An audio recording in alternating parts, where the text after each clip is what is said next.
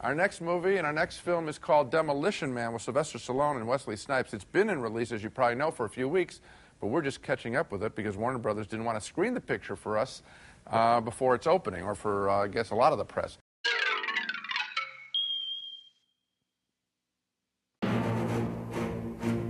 At the end of a century, ravaged by violence, a society of perfect order will arise. In 1993, fans were excited at the team-up they have longed for, Stallone versus Snipes, with the release of the science fiction action film Demolition Man. The film takes place in the year 2032. Society has changed and crime is all but gone. That is until Snipes, as Phoenix, is thrown out after being frozen in 1996. To deal with the crazy, violent 90s thug, the police of the 2032 unfreeze the risk-taking police officer John Spartan, played by Stallone.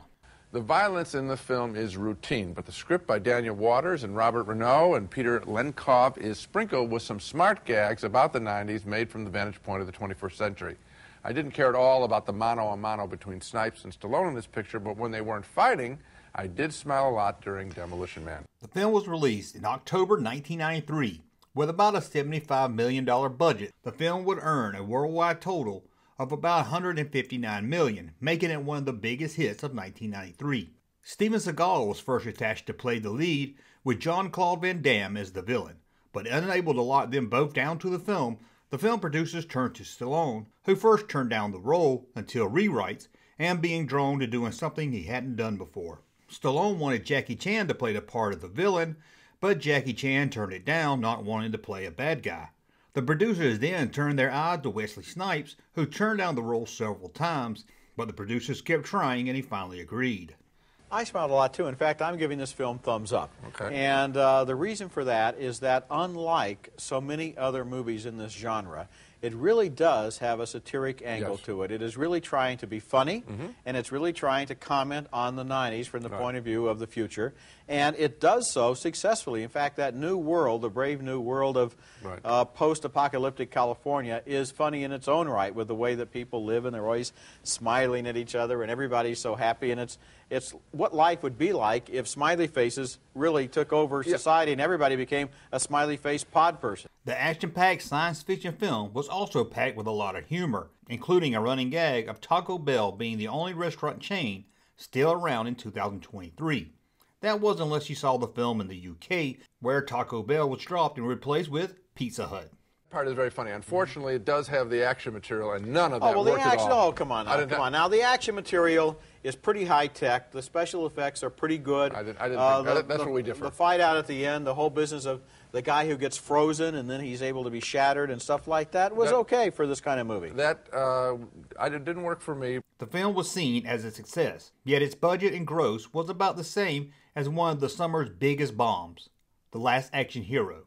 The film was seen as a comeback for Stallone, who had a string of flops before the release of Demolition Man. To help promote the film, Warner Brothers turned to Mattel for the line of action figures. Demolition Man, the toughest cop in the 21st century. But Wesley Snipes is cold-blooded Simon Phoenix. Simon says freeze! Now fry like a chicken. But Demolition Man always keeps his cool. Hey, you didn't say Simon says. The future isn't big enough for the both of them.